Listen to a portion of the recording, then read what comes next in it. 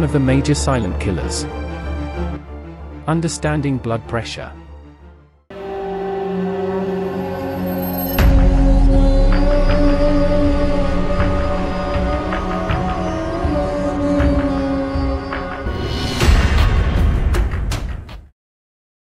What is blood pressure? What are systolic and diastolic blood pressures? Why blood pressure is important? Classification of blood pressure. Factors that influence blood pressure. Risk factors for hypertension. And types of hypertension. What is blood pressure? Blood pressure is the force of blood against the walls of arteries, as the heart pumps it throughout the body. It is measured in millimeters of mercury, and consists of two numbers, systolic pressure and diastolic pressure. What are systolic and diastolic blood pressures? Systolic blood pressure is the top number and represents the pressure in the arteries when the heart contracts and pumps blood. It is the highest pressure reached in the arteries during each contraction. Whereas diastolic blood pressure is the bottom number and represents the pressure in the arteries when the heart is at rest between contractions. It is the lowest pressure reached in the arteries between each contraction. Why is blood pressure important? When blood pressure is within a normal range, it means that the heart is able to pump blood efficiently, and the blood vessels are able to transport blood throughout the body, without undue stress or strain. This helps to maintain adequate blood flow to all the organs and tissues in the body, which is essential for their proper functioning. In contrast, if blood pressure is consistently too high or too low, it can put stress on the cardiovascular system. High blood pressure in particular increases the risk of serious health problems such as heart disease, stroke, kidney disease, and even death. Classification of blood pressure.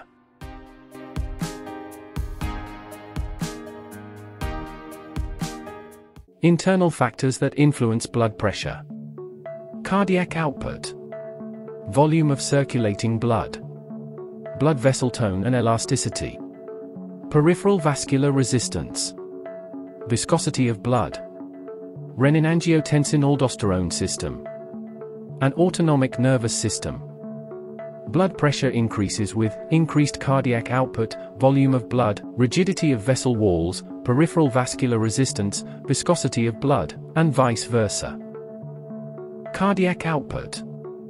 Cardiac output is the amount of blood pumped by the heart per minute.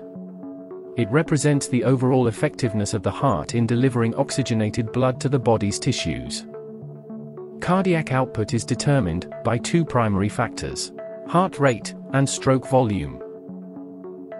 Heart rate is the number of times the heart beats per minute. It is influenced by factors such as physical activity, stress, hormonal changes, and autonomic nervous system regulation. Stroke volume is the amount of blood ejected by the left ventricle of the heart with each contraction. It is influenced by factors such as preload, which is the amount of blood returning to the heart, the force of contraction of the heart muscle, and afterload, which is the resistance against which the heart pumps blood. If you like the content, please consider liking, sharing, and subscribing. Volume of blood. When blood volume increases in conditions like fluid retention or excessive salt intake, the pressure on the blood vessel walls increases, resulting in higher blood pressure. Conversely, a decrease in blood volume, such as from dehydration or bleeding, can lead to lower blood pressure. Rigidity of vessel walls. The elasticity of the vessel walls allows them to expand and contract in response to changes in blood volume, and maintain optimal blood pressure levels. Loss of elasticity and increased stiffness of arterial walls can lead to hypertension. Peripheral vascular resistance. Peripheral resistance is the resistance encountered by blood flow in the smaller arteries and arterioles. Factors such as the diameter of blood vessels, viscosity of blood, and the presence of any obstructions affect peripheral resistance. Increased resistance raises blood pressure. Viscosity of blood. Viscosity is the thickness or stickiness of the blood, which affects its ability to flow smoothly through the blood vessels. Blood viscosity is primarily determined by the concentration of red blood cells, the presence of proteins and other components in the plasma. High blood viscosity increases the resistance to blood flow, which in turn increases blood pressure. Renin-angiotensin-aldosterone system. Renin-angiotensin-aldosterone system is a hormonal system involved in blood pressure regulation. The system is activated by several factors, including decreased blood pressure, low blood volume and sympathetic nervous system activity. Activation of this system can lead to vasoconstriction, sodium and water retention, and increased blood volume, all of which contribute to maintain blood pressure within a normal range. However, an overactive or dysregulated system can contribute to the development of high blood pressure. Autonomic nervous system. The autonomic nervous system is a part of the nervous system that controls involuntary bodily functions, such as heart rate, blood pressure, digestion, and respiration. It consists of two main branches, the sympathetic nervous system and the parasympathetic nervous system. The sympathetic nervous system is responsible for the fight or flight response, which is activated in response to stress or danger. When the system is activated, it causes an increase in heart rate, blood pressure, respiration and a decrease in digestion and other non-essential functions. Whereas, the parasympathetic nervous system is responsible for the rest and digest response, which is activated during periods of relaxation and rest. When this nervous system is activated, it causes a decrease in heart rate, blood pressure, and respiration, and an increase in digestion and other non-essential functions. The sympathetic and parasympathetic nervous systems work together to maintain a balance between the fight or flight and the rest and digest response. This balance is important for overall health and well-being. Disruptions to this balance can contribute to a range of health problems. If you like the content, please consider liking, sharing, and subscribing. Risk factors for hypertension. Age. Blood pressure tends to increase with age. The risk of developing hypertension is higher in individuals over the age of 60. Family history. A family history of hypertension increases the likelihood of developing high blood pressure. If parents or close relatives have hypertension, the risk is higher. Obesity or overweight.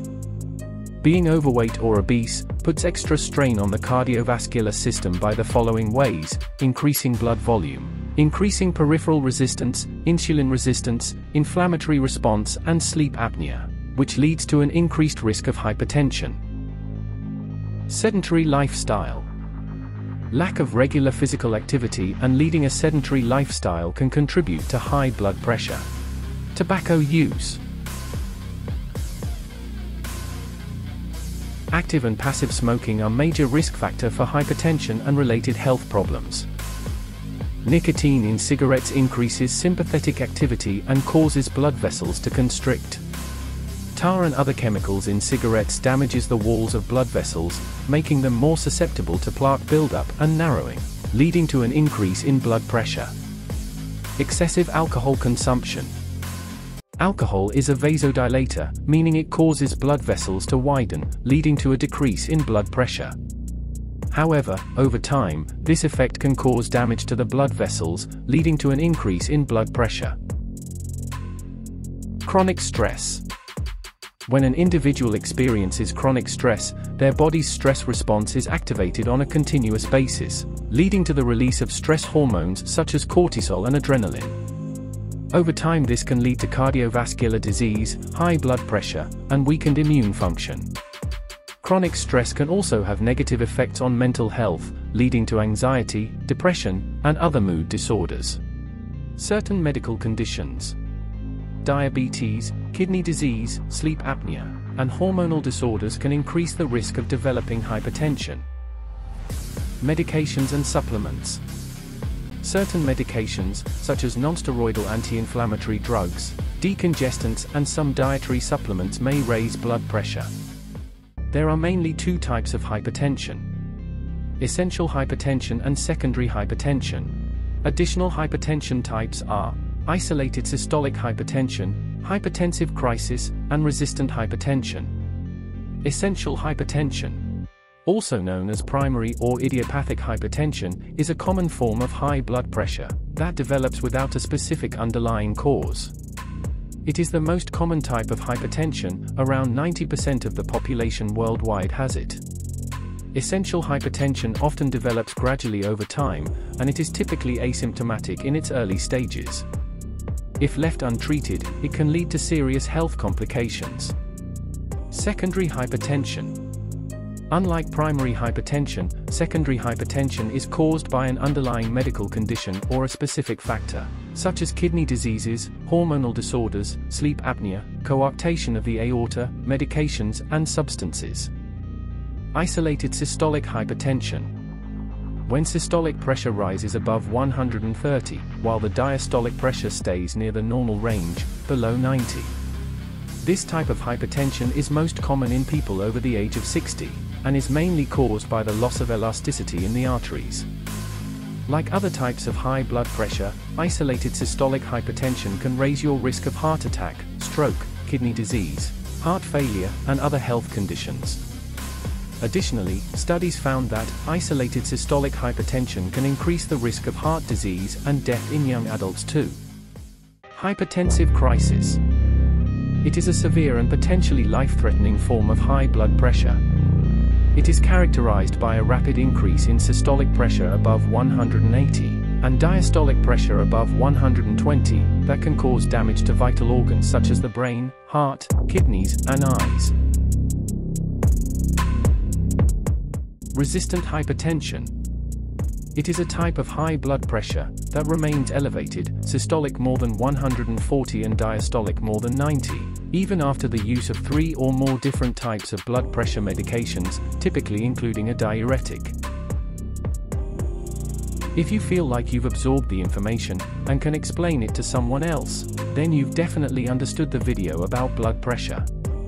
Take a moment to appreciate how much you've learned and understood. Please also watch our other video about how to reduce blood pressure naturally. Thank you for watching. Please check out the links in the description below for additional information and resources. Also, don't forget to like and subscribe to our channel for more videos like this in the future. Thanks again for tuning in.